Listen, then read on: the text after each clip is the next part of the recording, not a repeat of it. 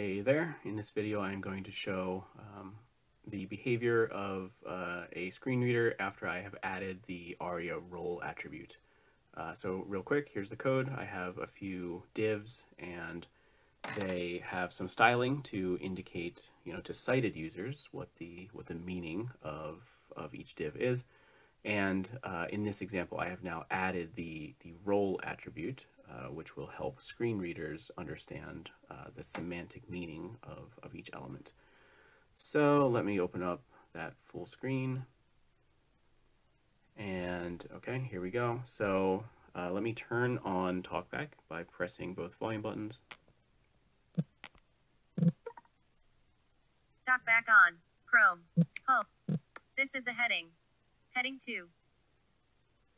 And so, as you might have just heard, TalkBack announces this div as a heading because I'm using that role. So let me swipe to the right a couple times to get to the next heading.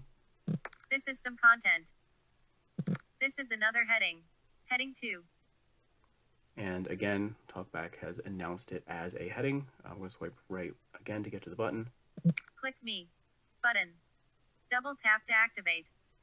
And again, TalkBack has announced it as a button. I can also use the navigate by heading feature. So I think I already have that enabled. Let me try that. This is another heading. Heading 2. So I am swiping up and down to navigate by heading. So let me swipe up one more time. This is a heading. Heading 2. And swipe down. This is another heading. Heading 2. And, this is just a simple example with only 2 headings, but imagine a more complex page with a bunch of headings that I want to, scan through as a screen reader users, and that is now feasible because I have used the role attribute to tell the screen reader that these are in fact headings. So that's why either using semantic HTML or providing these ARIA roles are important. All right, thanks for watching.